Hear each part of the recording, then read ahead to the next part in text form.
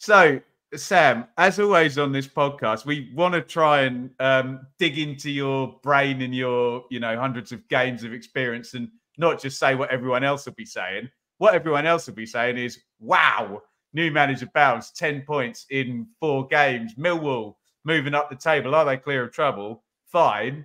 My question to you, Sam, how has he done it? Yeah, I think this is quite a difficult one, mate, to get too complex about, to be honest. So I'm getting my caveat in now. I don't think there's been too many surprises, has there?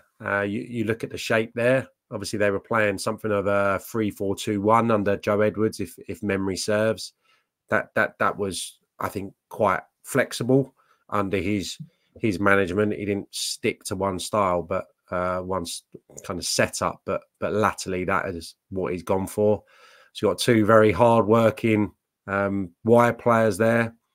The 2 midfield players, I think, is interesting. If you think back to, I think it was last week's podcast, I spoke about Casper De Norre possibly coming back in for this game to give them a little bit of creativity, which has still been, evident, that lack of creativity in the games that they've been taking maximum points from. But I don't think he was even in the 18. I think Neil Harris did speak of him post-match to say that he has been training well, but at the moment, Saville, obviously a player he knows really well, and Billy Mitchell are getting that nod in that department. And I think, played pretty well again on this occasion. Mitchell, someone who divides opinion, I think had a good game. Saville, that combination, him and Tanganga, has supplied a couple of massive goals away at Southampton and again at the weekend. And you cannot neglect ever that set-piece threat.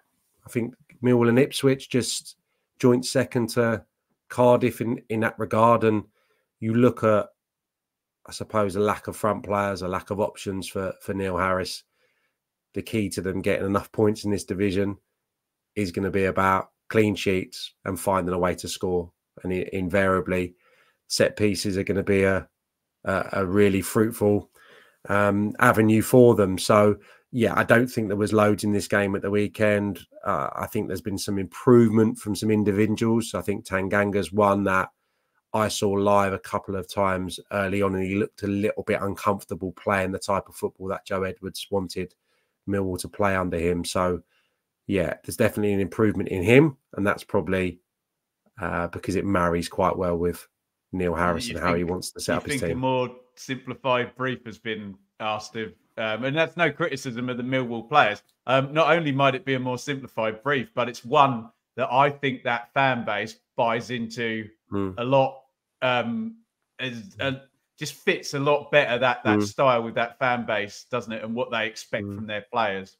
Yeah, you've got that, and then you've got a group of players where the majority will know exactly how Neil Harris and David Livermore work and exactly what they'll want them to execute on the pitch. I think that's probably also been evident with the lack of changes as well. That's partly due to circumstances in terms of player availability, but he wants that core of 12, 13 players. I would suggest Neil Harris that he's going to make maybe 1 or 2 changes each week and trust those players, try and build those relationships with them.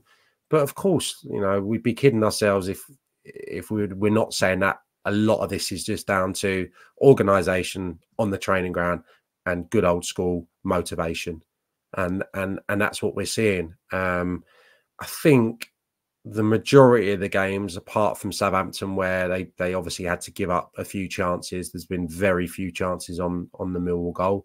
I don't remember there being too much in this game. And again, with Jake Cooper, someone that he'll trust implicitly, and Tanganga, Joe Bryan, I thought was a really good capture in the summer. He's not had a brilliant season, but him and Leonard, I think there's enough there to continue, especially with the games on the horizon, to be pretty stodgy defensively and not need the necessity to get loads of goals. But there you go. I've spoken for a couple of minutes. I've tried to give you a few little ingredients as to why, but I think we all know the main reason, and that's a unified Den in the next few weeks under someone that rightly is absolutely loved in that part of the world. I, for one, was Yeah, not affected hugely because it doesn't directly affect me. But seeing someone that I played with a long time ago and someone who I watched score so many goals for that club and manage them so successfully, to be getting the stick he was towards the end of his previous tenure, there's something, quite beautiful about him, seeing him back there and fist pumping and getting them all going again.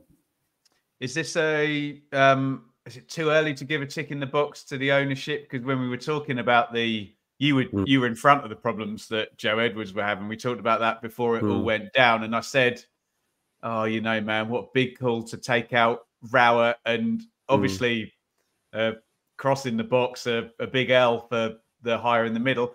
Is it too early to say the ownership's now kind of not necessarily redeemed themselves, but certainly brought back some credit with the fan base? I'm like hugely conflicted about that, I suppose.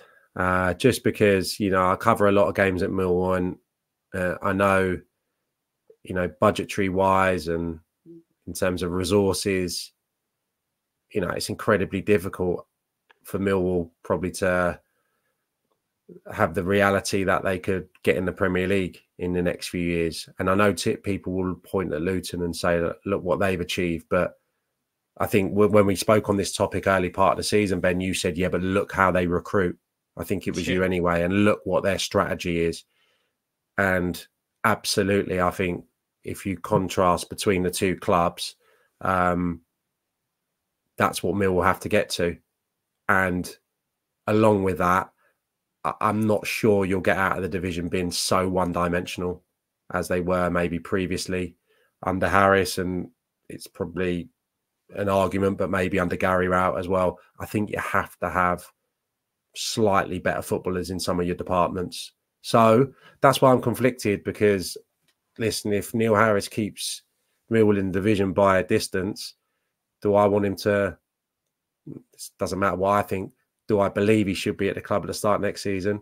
Absolutely, he should. But is that going to give them, I don't know, the impetus to have that alignment from the boardroom to the management to improve the squad in a way that's going to get them into the promotion shake-up? I'm not so sure you can do it playing that football. There may be examples, and I'm open to people that watch this to tell me about teams that have done it playing.